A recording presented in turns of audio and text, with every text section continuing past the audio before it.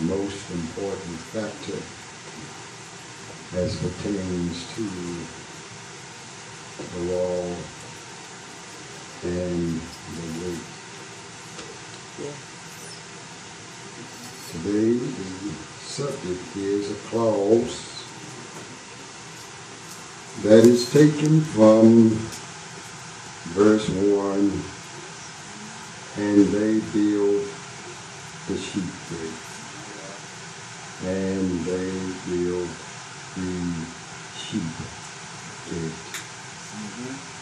You know, from those words there, that we have 6 words, and it has a great significance to the importance of that gate. And they built the sheep gate, which has a reference to the new number dealing with 6. Today, I'd like for you to turn to someone and tell them, let's build the sheep gate. Let's build the sheep gate. Find someone different and tell them, let's build the sheep gate. Let's build the sheep gate. Notice, they built the sheep gate.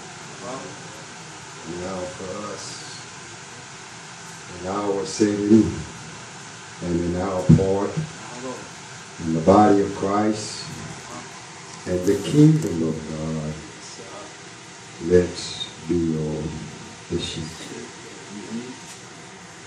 First off, I'd like to deal with 2 words. One word is safety. The other word is order.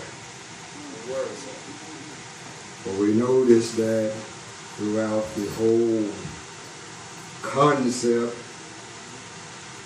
of these 13 chapters, which are from the book of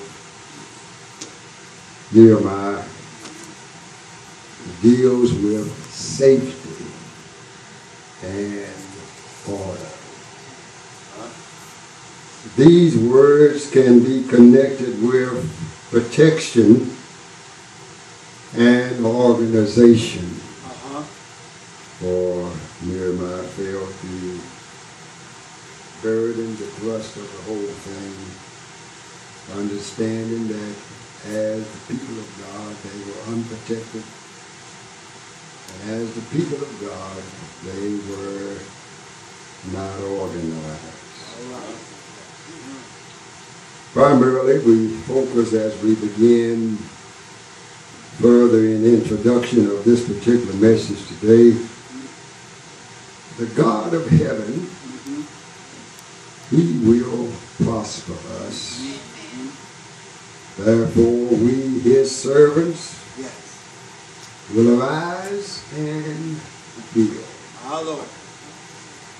Whole concept was that because God will prosper us, that word therefore simply means for that reason, and because He will do that, we that belong to Him, the servants of this God of heaven, we will arise and build.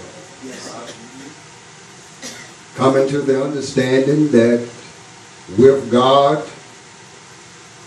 all things are possible.